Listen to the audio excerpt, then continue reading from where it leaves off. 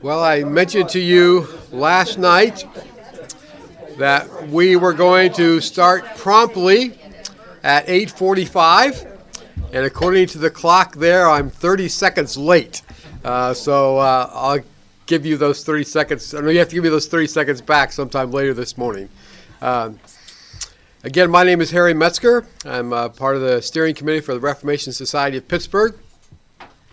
Again, the other members that are on the committee are Mark Sampson standing there in the back, Ben Rioch and Bruce Bickel, whom you will hear again just in a moment, and then Jerry O'Neill's over here.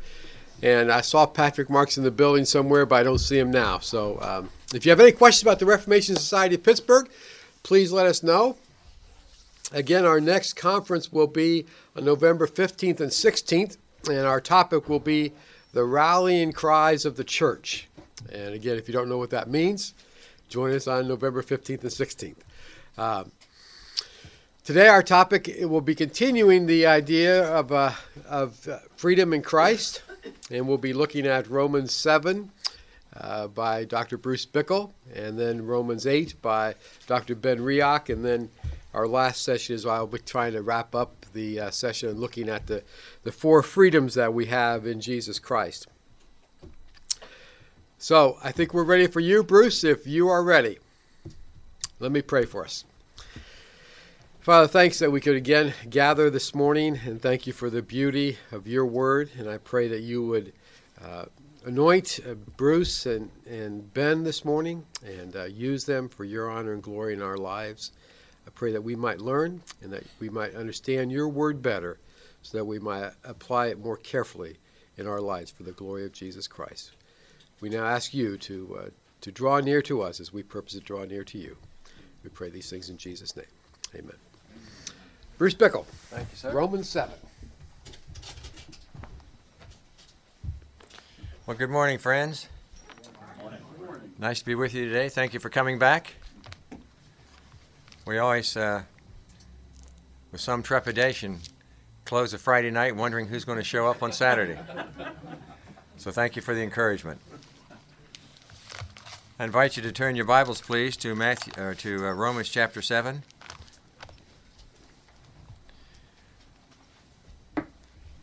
Last night, Ben did a wonderful job of teaching us how we are free from being slaves to sin, and now we are slaves now to God himself. We went through justification by faith alone in chapter 5, where we defended the doctrine of justification by faith alone, as Paul did that in chapter 5. And the results of that were, the consequences of our being justified by faith is that we have peace with God, we have access to God, we have assurance from God, we are indwelt by God, and we're preserved by God. Now, one might logically say, if sin is to increase so that grace can abound, what about obedience? Well, as we talked about that last night, we're free from sin being our master, and we are now a slave to God. Martin Lloyd-Jones, the great preacher of England several decades ago, said, if the grace you have does not motivate you for obedience, then you don't have grace. Amen. And that's exactly what Ben taught us last night, that we're no longer slaves to sin, but we're a slave to God. Today we're going to talk about being free from the law. Justification by faith alone frees us from sin. There's freedom from the law. And after I finish today, Ben is going to teach us freedom from condemnation. So chapter 6 is freedom from sin. Chapter 7 is freedom from the law. And chapter 8 is freedom from condemnation. So I invite you to turn in your Bibles, please, to Romans chapter 7. I'll be reading from the English Standard Version today of Romans chapter 7.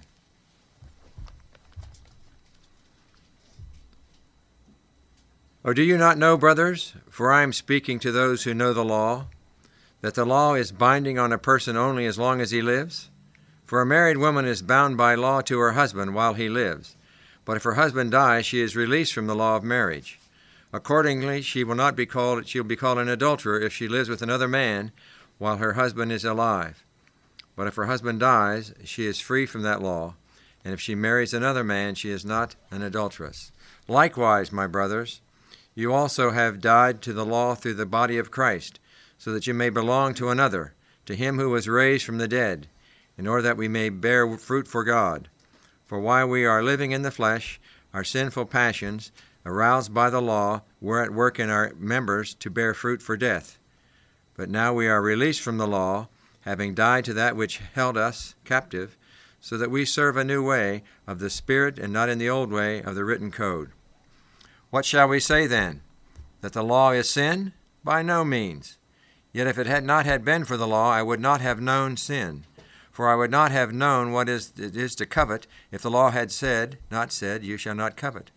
But sin, seizing an opportunity through the commandment, produced in me all kinds of covetousness. For apart from the law, sin is dead. I once was alive apart from the law, but when the commandment came, sin came alive and I died. The very commandment that promised life proved to be death to me. For sin, seizing an opportunity through the commandment, deceived me, and through it killed me. So the law is holy, and the commandment is holy, and righteous and good. Did that which is good, then, bring death to me? By no means. It was sin producing death in me through what is good, in order that sin might be shown to be sin, and through the commandment might become sinful beyond measure. For we know that the law is spiritual, but I am of the flesh, sold unto sin. For I do not understand my own actions, for I do not do what I want to do, the very thing I hate. Now if I do what I do not want, I agree with the law that it is good. So now it is no longer I who do it, but sin that dwells within me. For I know that nothing good dwells in me, that is, in my flesh. For I have the desire to do what is right, but now the ability to carry it out, but not the ability to carry it out. For I do not do the good I want, but the evil I do not want is what I keep on doing. Now if I do what I do not want, it is no longer I who do it, but sin that dwells within me. So I find it to be a law that within what I want to do right, evil lies close at hand. For I delight in the law of God, in my inner being. For I see in my members another law, waging war against the law of my mind, and making me captive to the law of sin that dwells in my members. Wretched man that I am, who shall deliver me from this body of death? Thanks be to God through Jesus Christ our Lord. So then I myself serve the law of God with my mind, but with my flesh I serve the law of sin. May God be pleased to open our eyes that we might behold wonderful things from his word. Well, this section of Paul's letter to the church at Rome has to do with our freedom from the law as a means of earning our salvation. And what Paul means when he says that we're free from the law, he's talking about free from the moral law, not the ceremonial law. He's talking about referring to the law that has a general rule of all mankind. So this is not the ceremonial law he says we're free from, it's the moral law. Now what Paul says when he says we're no longer under the law, he means by this that we're no longer in a system or a position of trying to earn our salvation, to save ourselves, to justify ourselves, or to sanctify ourselves, and to make ourselves fit to stand before God in all of his holiness. He's saying that's the way in which we are no longer under the law. So we are no longer in a position that the Jews were in when the Old Covenant said, do this and you will live, which means if you do what you do, I will love you. And God will say, I will be pleased with you if you do this. We're no longer in that position. That is what is meant by being under the law. It means that the law is a means or a method of saving ourselves and justifying ourselves before God. And the glory of the Christian gospel is that we're no longer in that position. We are now under grace. We're no longer trying to satisfy ourselves, to justify ourselves, to sanctify ourselves, and with conformity to the law. As Paul tells us in Romans 10:4, Christ is the end of the law for righteousness to everyone that believed. Now it's only in that sense are we free from the law, under the law. Now we need to understand this. It does not mean for a moment that we don't care about the law, that we don't honor it, that we don't obey it. That's not what he's talking about. He's only talking about you're no longer under law when he says you're no longer under the law as a means or an opportunity of trying to earn your own justification, determine your own salvation, and earn your pleasing status before God. It has nothing to do with our obedience to the law. It's about the means of earning our salvation or justification. And quite honestly, the most dangerous side of antinomianism, which is against the law, is for any Christian to say, we're not interested in the law anymore. because we're under grace. And that should never, the Christian should never say farewell to the law. Thank God we are no longer under that as a means of earning our salvation and our justification and sanctification. But we are to keep the law, we are to honor the law, we're to practice it in our daily lives. In fact, the whole purpose of the gospel really is to put us in a position so that we can obey His law. Apart from that, we cannot obey it. So we need to understand the difference. We're not saying the Christian should never say farewell to the law. It's just we're saying farewell to that system or that process where we justify ourselves, sanctify ourselves, and earn our own salvation in our own strength. And that is because we have a new relationship to Christ, as we saw last night in Ben's teaching. When a woman is married to a man, she is bound to that man until he dies. And then she's free to marry once he dies. Now, before we were in Christ, we were bound by the law and we were condemned by it. The law, however, didn't die. We died in Christ. And so we are no longer married to that system of being under the law, which says you must justify yourself in your own strength. We are now married to Jesus Christ, and the law has no control over us as a means of earning our justification or salvation or sanctification. You see, our husband has no control over us, the husband being the law anymore. We're now controlled, as Ben taught us last night, we're a slave to God. We're in a wonderful new relationship that we are no longer under the law as a means of earning our salvation. So let me give you some illustrations of the limits of the law. In verses 7 through 10, God used the law to reveal the sinfulness of the flesh. One of the things that the law does is it reveals the sinfulness of our flesh. When you look at the big picture of the law, it was given for us for three major things. Now, this is looking at the law from 100,000 feet. First of all, it was to reveal God's righteousness, holiness, and justice. It's a description of God's holiness and His righteousness. The second reason it was given was so that society would have a moral code, to have a foundation of a civilized society under the administration of magistrates and officials. It was designed to give a moral code, a moral foundation to a society. And thirdly, it was a means of telling the redeemed people of God how they could please God by fulfilling the law, not in their own strength, but by trusting the person and work of Christ. So now we understand that the key to understanding chapter 6 and chapter 7 is really understanding chapter 5. In Romans 5:20, Paul gives us that key. He's been describing how the believer is in Christ and no longer in Adam. That's the key to our understanding chapter 6 and chapter 7, is understanding the latter part of chapter 5, where it says you're no longer in Adam. You're now in Christ, and you are now a slave to God. So Paul deals with this connection that someone would say that there is no longer a standard of conduct and behavior because it is the law that has always guaranteed the preservation of God's holiness. He deals with that now in chapter 7.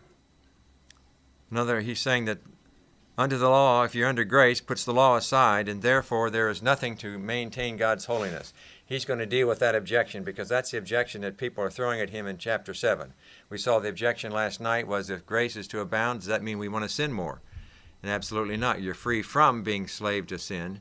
And now he says you're free from being a slave to the law as a means of earning your justification and salvation. Now, in chapter 7, he also teaches us that sanctification in our own methods is as impossible as earning our own justification by our own methods. He also deals with that in chapter 7. And as we've already seen in verses 1 to 8, shows that the Christians who are in a new relationship with the law, and that it's an essential order that we understand that bearing fruit from God is a result of our newness in life, not because of our own efforts. So in verses 7 to 12, Paul vindicates the law, and he verifies it and validates it. And he proves that the law must never be held responsible for our failure to keep it. He's saying it's not the law's fault that we don't keep it. It's sin that is in us that causes us to do that. Grace is going to be victorious. Now, the thing we need to understand that Paul talks about the great struggle that he has, but he also talks about the great victory. There's a great victory in this struggle. While all people have a general knowledge of certain things about good and evil, they have a general knowledge of sin, Paul really teaches us that we are not fully aware of the real nature of sin until we're confronted with the law. In other words, one of the great problems of the church is that we don't teach the law. because it is the law that really teaches us the heinousness and the seriousness of sin. And Paul is saying, until you're really confronted with the law, you're never really going to understand the seriousness of sin and how damaging it can be. You never have a right understanding of sin until you have a right understanding of the essential character of the law. When you have an understanding of the essential character of the law, you're going to have an understanding of the essential character of sin. And it is the law of God that gives us a right conception of the true character and nature of sin. Now, you've heard the illustration, I'm sure, about the counterfeit agents who study the $1 bill. I have a friend in the Naval Academy who was an FBI agent, and he became a bogus $1 bill expert, a counterfeit expert. And he told me how he learned to discern that which is false from that which is true. He said, for 6 weeks they gave me a dollar bill and said, do anything you want with it. I want you to eat it. I want you to put water on it. I want you to run over it with your car. I want you to put it in the test tubes. Do whatever you want to do. But you become so familiar with a perfect $1 bill that when you see a bogus one, you're going to recognize it.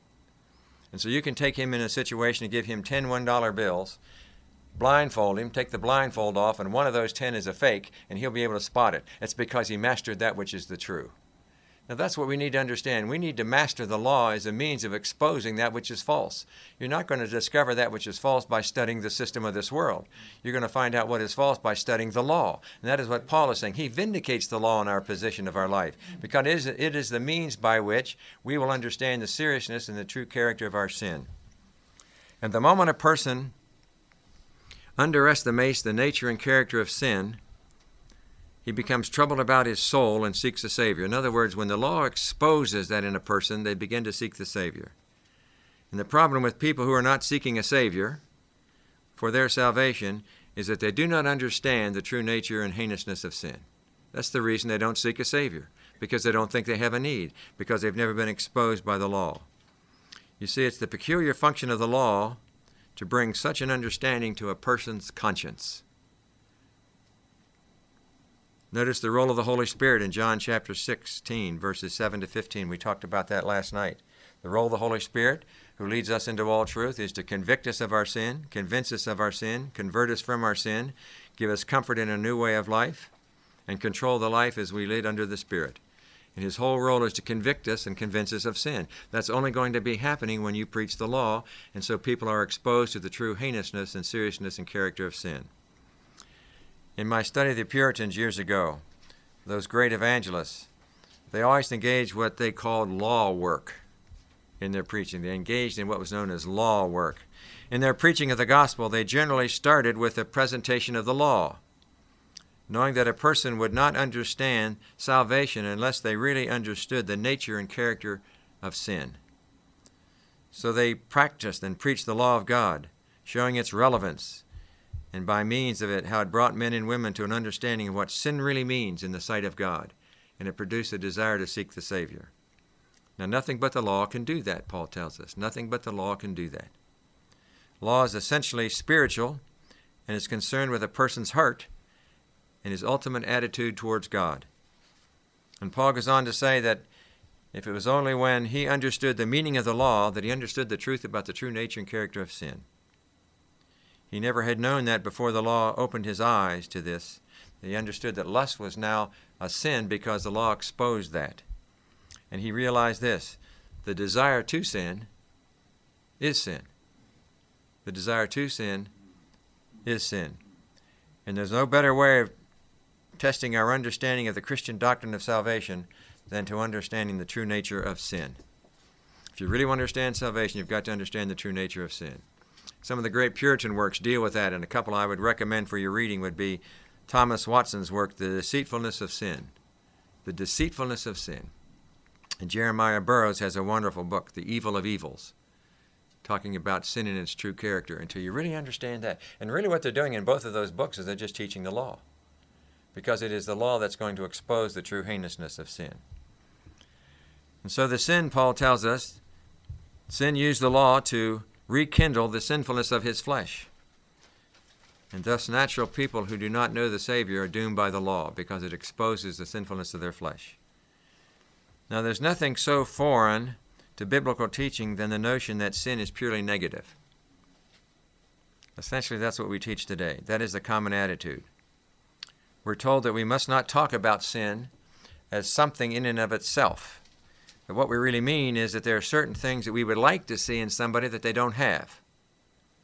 And so, in other words, we can't say that that man is a bad man.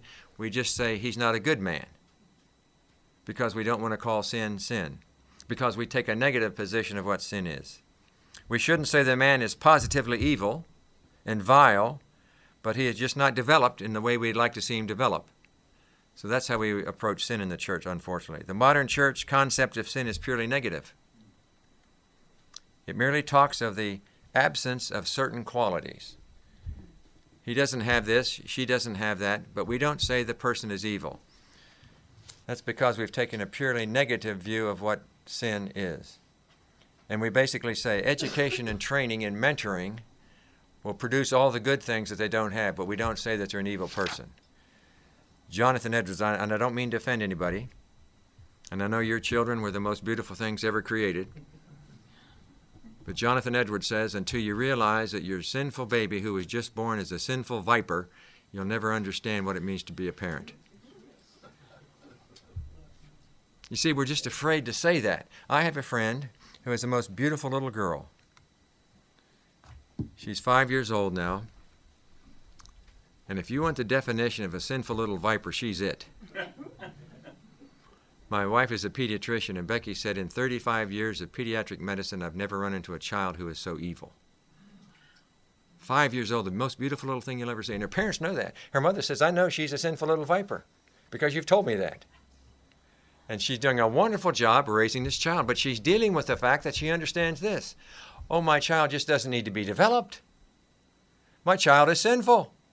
My child is an evil little viper. And she's now directing her parenting skills are based upon that understanding. And she's making wonderful headway with her child.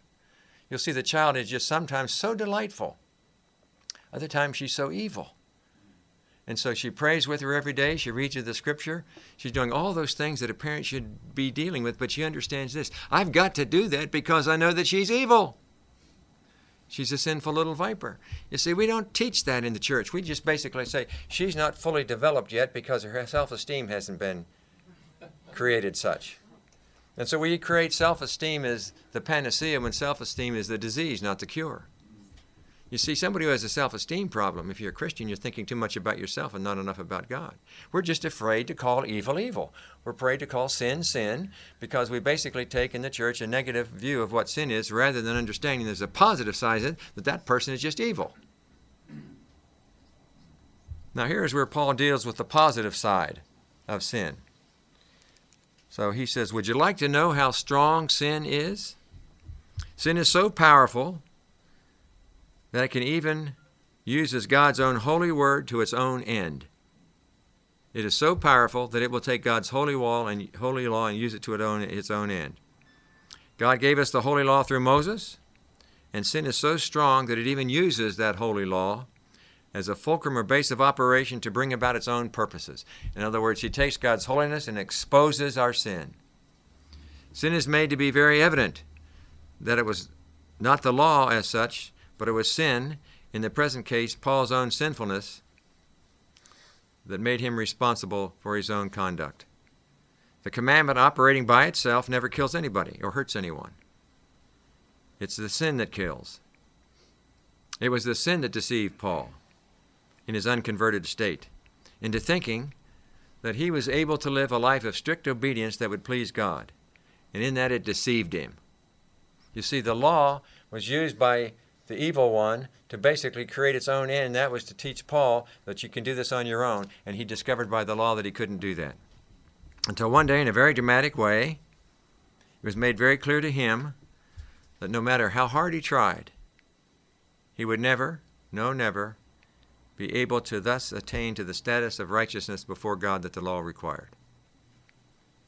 And Paul had stated that the commandment brought death to him in verse 10. But how can something that is so holy and so righteous and good bring about death? Paul answers it by this, saying, it is not the commandment operating by itself which brings death. It is the transgression of the commandment that brings death. In the final analysis, therefore, sin is the cause of death. And the serious character of sin becomes apparent in the very fact that, In order to expose the sinner, it makes use of something that is perfectly perfect, and that is God's law. God's holy law is the means that is used to expose the sinful nature of ourselves. The very holiness, that is God's moral, pure law, God's commandment, makes the vileness of sin stand out all the more. You see, how does sin use the law? Well, it does so by first arousing in us the recognition and the alertness of the fact that we are rebellious. We were born rebels. We're born with an antagonism toward God that's within us, and that's the fundamental principle of the Scripture. Remember Romans 5:10, we were enemies. In Romans 8:7, we're enmity with God. You see, we're born wanting to be autonomous. And the most offensive thing that we are confronted with when you teach the law or the Scripture is this. There's somebody who you're going to need to bow your knee to. And that is an offense to the unregenerate. They don't want to hear that. Why do you think that society now wants to remove the 10 Commandments from buildings and from schools? It's because they don't want to be reminded there's somebody that they're going to have to bow their knee to in eternity, and they want to live their life autonomously and say, I can live my own life the way I want. I'm a rebel, and I don't want to submit to anything. And the reason we don't want the 10 Commandments taught, we don't want them on buildings anymore, is because it exposes the rebelliousness of society. Amen. And you see, that's why it happens. You take something like the 10 Commandments. Thou shalt not take the Lord's name in vain. We've relegated that purely to just using profanity. But really the spirit behind that is this. You have thoughts that are unworthy of God. That's why you speak the way you do. Because you have a thought that is unworthy of God. That's what it means to break the 10 Commandments, to take the Lord's name in vain. I have a thought that is unworthy of God. Do you know what one of those thoughts is? God isn't fair. That's a violation of the 10 Commandments, because you've created a thought that is unworthy of the character, nature, and attributes of God. He is righteous, He's holy, but nowhere does it ever say God is fair. And when you talk about the wonderful, compassionate, merciful doctrine of election, well, that's not fair. Right there is a violation of the commandment, because you have a thought that is unworthy of the character and nature of God. All you see the law does is expose our rebelliousness. And that means I'm not going to submit to anything because I get to live my life autonomously. I get to be the captain of my own ship, the captain of my own soul. And so what the law does, it just reveals and exposes the rebelliousness of our society. And so they don't want the law to be exposed. They don't want to be confronted with the law because it has that imposition upon us. Because we are the 21st century people, we can do what we want. We have technology that improves the quality of our lives. And the natural man hates the notion that there is someone to whom he's going to have to submit and bow his knee. So let me make a few applications as we're going through this. First of all, if we're not clear about the true nature, character, and essence of sin, we'll never really understand the teaching of the Bible. The entirety of the biblical doctrine, teaching concerning salvation, is based upon a clear understanding of sin and its character. We shall never understand why we have to die to the law if we do not understand the true nature of sin. We shall never understand why the Son of God had to come and pay the ransom for our sin unless we understand the heinousness of sin itself. We shall never see the necessity of regeneration and the rebirth if you don't understand sin.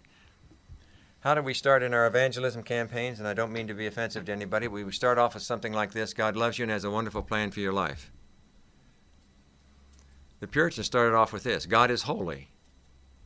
They started with the holiness of God, the sinfulness of man, the person and work of Christ, and repentance and faith. You see, oftentimes in our evangelism today, we offer the benefits of the gospel, but we don't offer the gospel. We're saying, do you want this, rather than do you want Him?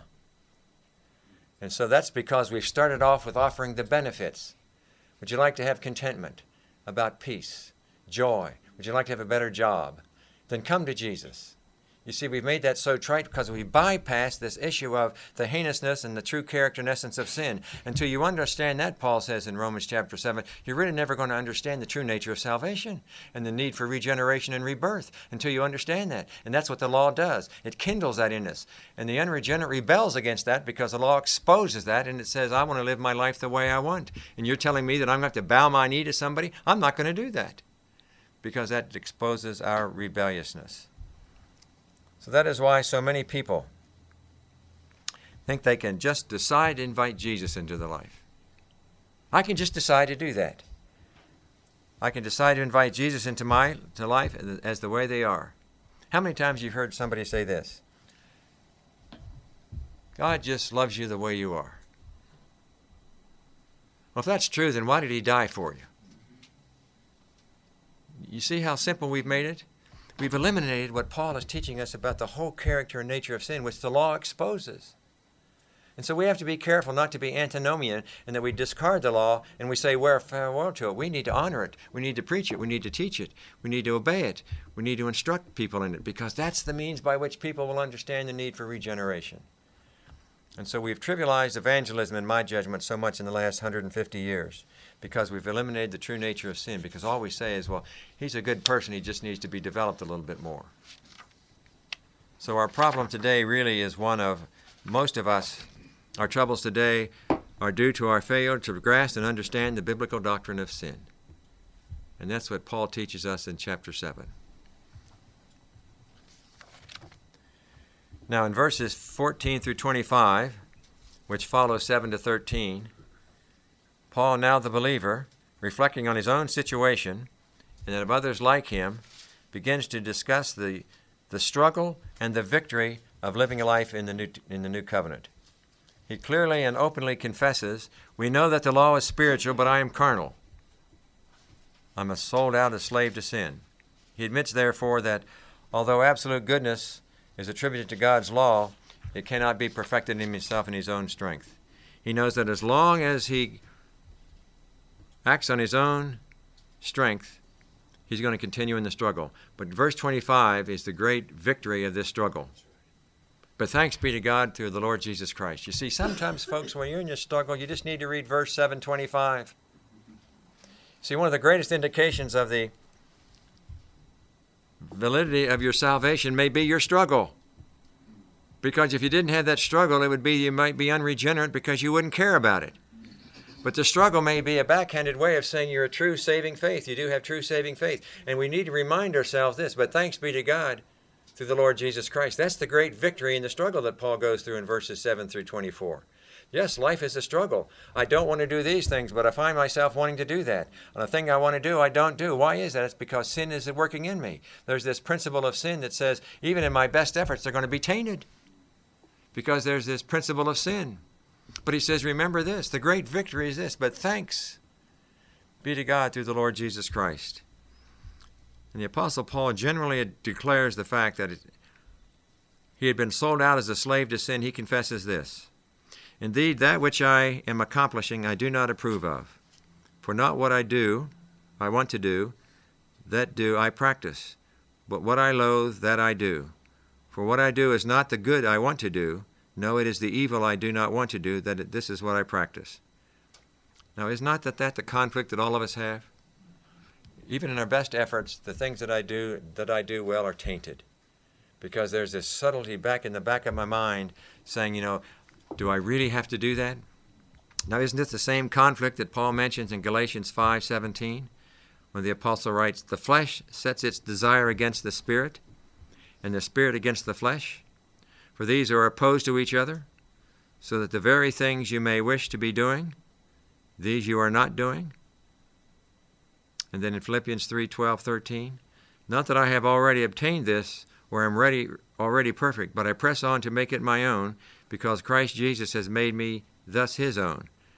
Brothers, I do not consider that I have made it my own, but one thing I do, forgetting what lies behind and straining forward to lies ahead, I move ahead. You see, one of the real issues of our Christian maturity, the real definition of our Christian maturity is not whether or not you're going to fail. You're going to fail. The real issue is how quickly do I rebound when I have failed? And that's because you remember 7:25. But thanks be to God through the Lord Jesus Christ. You see, that's the victory in this struggle. Yes, we're all going to fail. And the real test of our maturity as a follower of Christ is how quickly do I rebound when I get back up off the ground when I have failed.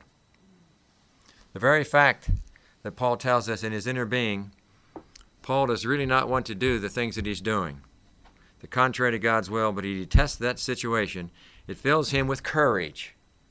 Now, when you read this, Paul is saying, those things that I don't want to do, that I find myself don't defeat me, they really give me courage to what? To run the race that's before me, because I know this, thanks be to God through the victory is in Christ Jesus. So he takes this struggle and says, it becomes a motivation for me to have endurance to struggle, and it gives me the motivation because it gives me courage to continue in the battle because I know the victory's already been won.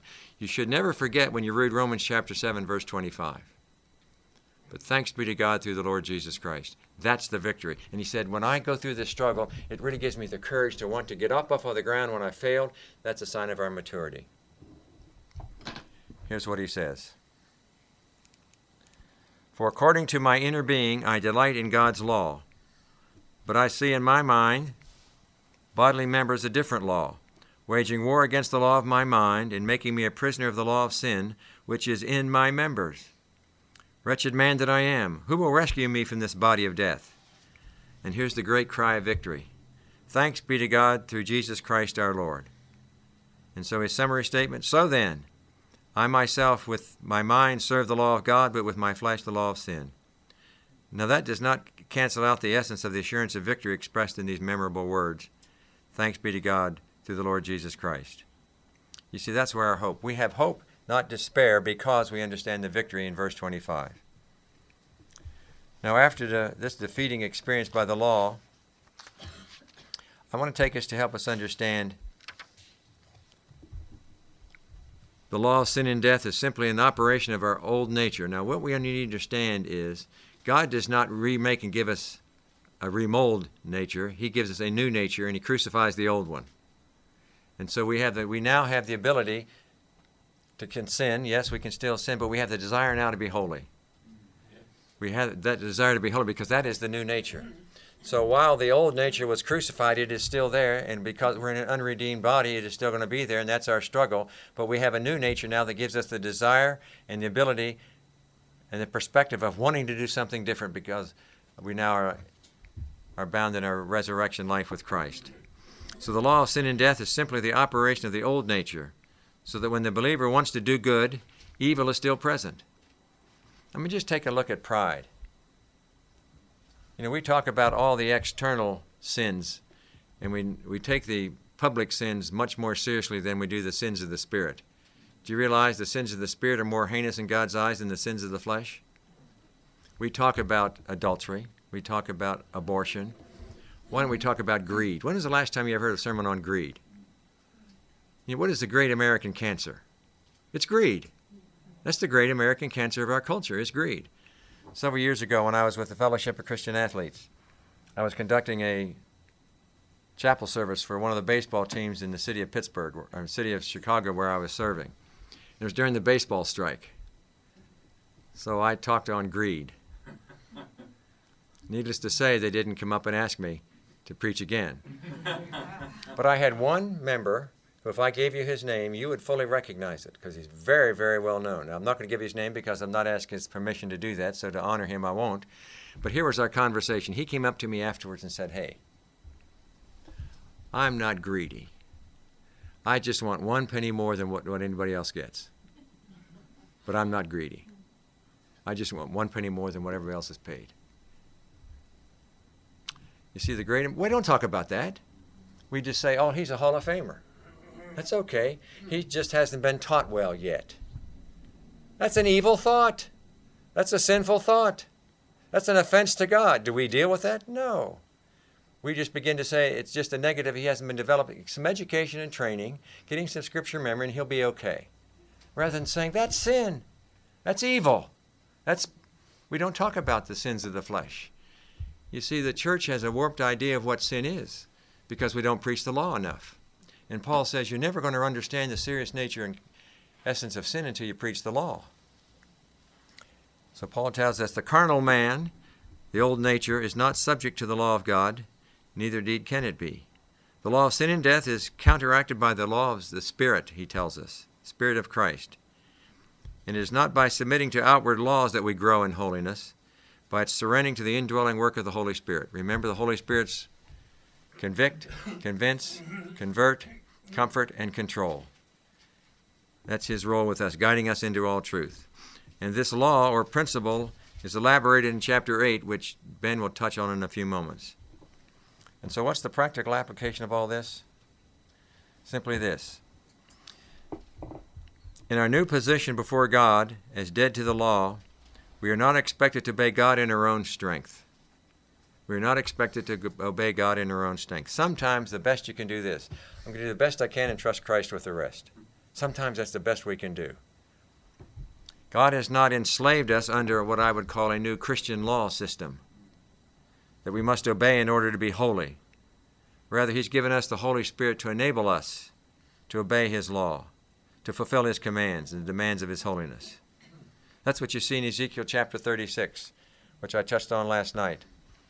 He calls us to himself. He cleanses us from ourselves. He creates a new life within us. He completes us with the Holy Spirit, and he causes us to be obedient. Just who takes responsibility for your obedience? God does. Now, that doesn't mean that we sit back and let go and let God. I'm not saying that. Please understand, I'm not saying that. Obedience is a fight, but you don't do it in your own strength. Sometimes you have just to say, Lord, take that thought from my mind, because if you let me dwell on it, I'll be defeated. It's a disaster. You've got to guide me into all truth. It's a real struggle. But at the same time, what that is doing is confirming your regeneration, because if you didn't have that struggle, you wouldn't be regenerate. You wouldn't be thinking about it anyway. That's why you need to think of 7:25, but thanks be to God through the Lord Jesus Christ. You see this great victory. And the struggle that you and I go through, Paul says, really is a cause for courage and perseverance. It really motivates you to want to not trust yourself anymore and to trust the work of the Holy Spirit. And so certainly the minute we start doing works in our own strength, we discover that we're failures. And sad to say, many well-meaning Christians get stuck right there. Well, I tried it, it didn't work, and so they just give it up. They throw the baby out with the bathwater. What Paul is telling us, the truths of chapter 7, that we are indeed failures in ourselves, but the law is good. And then allow the Holy Spirit to work out God's will within us. We often talk about, I want to be in God's will. You heard such things as, I just want God's best. What's that suggesting? God has the second best? I want God's perfect will. What's that suggesting? He's got a will that's less than perfect? Did you see how we look at things? We look at things from the lens of our own eyes, from our own sinfulness, which is that sinful principle within us, rather than looking at it through the Spirit of God, which says, but thanks be to God through the Lord Jesus Christ. If you want to know what God's will is, there are 6 verses in Scripture that teach you what God's will is. God's will is the same for all of us. We're saved, Spirit-filled, sanctified, submissive, suffering, and saying thanks. That's it. Those are the 6 verses that tell everybody what God's revealed will is. Now, we have a struggle because we're always looking for the secret will. Yeah. That's what we're looking for. Deuteronomy 29:29 says this, the secret things are known by God. Those things that are revealed are for you and for the next generation. We spend all of our time saying, I wonder what God wants me to have, what job he wants me to have. Bingo. Secret, guess what? You're not going to find it because it's secret. But we'll tell you this. I can tell you what you need to be if you take that job. But you're not going to find something that drops down and says P&C, Mellon, or UPMC, or Geneva College, or RPTS. You're not going to find that. But it will tell you this. If you go to RPTS, if you work at Geneva, if you work at P&C, I'm going to tell you what you need to be. And that's saved, sanctified, Spirit-filled, submissive, saying thanks, and suffering. Those are the 6 things of God's will. That's his revealed will for all of us. And what Paul is saying is this. When you try to live up to a standard of Christian lawmaking, to do God's will, you're going to see yourself just as a failure, just as much when you're exposed by the law. So we are not under a new Christian law system. We're under a system that is now fed by the Spirit of Christ. And we trust the work of the Holy Spirit. And so now we recognize that even in my best efforts, what I do is going to be tainted. Let me give you just a quick summary as we close this portion. because Paul in the latter portions of chapter 7 really reveals three things that we need to take a look at. First of all, the truth about the unregenerate. We need to understand the unregenerate. He also teaches us the truth about the power of sin. And thirdly, the truth about the limits of the law. Let's take a look at each of these quickly. Here's some things that Paul teaches us about the truth about the unregenerate. He is wrong about his view of the law and is wrong about his view of himself. The unregenerate is pleased with himself and thinks that he can justify himself by his works. The unregenerate is totally unaware of the sinful nature that is within him, that he has been sold under sin. They don't understand that. He never talks about sin as Paul does in this passage. He never says that he hates sin. He may be annoyed with himself when he suffers the consequences of his choices, but that does not mean that he hates the choice that he made or the sin that caused it. He very much dislikes the consequences of his sin, but would have the sin without the consequences if possible. In other words, he does not have an understanding of the true nature of sin. He does not know anything of the true nature or the meaning of the law, so he does not have a desire to keep it and to live according to it. That's what Paul tells us in Romans 7 about the unregenerate, just a summary statement. Now here's his summary statement about the truth about the law, the truth about the power of sin.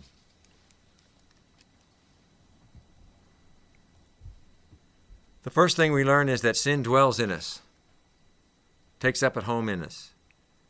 We should not think of sin that is something outside of us. David said the same thing in Psalm 51, that we're born in sin. It is in us from the very beginning. It is not something that we acquire. It is something we inherit. It is a part of our very makeup. That's the truth about sin. Secondly, we learn the power of sin. That sin dwells within us is more powerful than our own willpower. Sin's power in us is more powerful than our own willpower. Just read chapter 7, verses 12 through 24. It is more powerful than the one who can say, I agree that the law is good. I agree what it says. I agree in condemning what it condemns. I do not want to do anything that both I and the law hate, yet I do it, for the sin that dwells within me is more powerful than my opposition to it. You see, sin is far more powerful than our willpower. That's why we've been given the Holy Spirit, because we've not been called to live life in our own strength. You see, it's what Jesus taught in the Beatitude, blessed are the poor in spirit, for theirs is the kingdom of heaven. We recognize our spiritual bankruptcy. I have no resources in myself going to cause God to do anything. Do you realize we're never the reason God does anything? In Isaiah 48, I will forgive your sins for my holy name's sake. I'll remove your sins as far as the east is from the west for my sake. You see, God is the reason God does something, and you and I just receive the overflow of his heart. But we're never the reason God does anything. And I'm very, very grateful that I'm not the reason God would do something today, because if it were the case, nothing of eternal consequence would happen during this hour. You see, God is the reason that God does something, and you and I just receive the overflow of his heart. It's utterly ridiculous to suggest that a certain amount of moral training, moral teaching, more education in regard to sex and crime consequences that follow certain actions are going to activate a more moral society in our culture. Education is not the reason. It's regeneration. And that's where you have to preach the law so people understand the heinousness of their sin. Life in the garden was simple until sin entered in.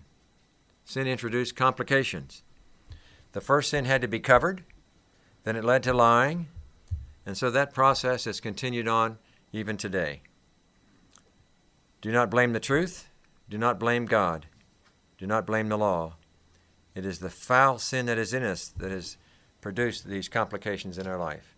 When sin entered the Garden of Eden, the first things that happened were shame, blame, confusion, and death. Shame, blame, confusion, and death. That's just what we see going on. And no amount of moral training is going to alleviate that. The only answer is 725. But thanks be to God through the Lord Jesus Christ. And lastly, let me conclude with this, the truth about the limits of the law. What Paul is most concerned to show us in chapter 7 is that the law cannot deliver us. Our only hope is, verse 7, "Likewise, my brothers, you also have died to the law through the body of Christ, so that you may belong to another, to him who has been raised from the dead, in order that we may bear fruit for God." Now, although the law is spiritual and good, it can never deliver a man from sin. It was never given to do that. It was given so that we'd see the exceeding sinfulness of our sin, and that would be a schoolmaster to lead us to Christ.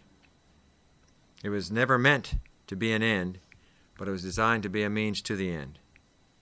And so the answer to Paul's problem of Romans chapter 7, verses 11 through 24, the answer is this. Thank God.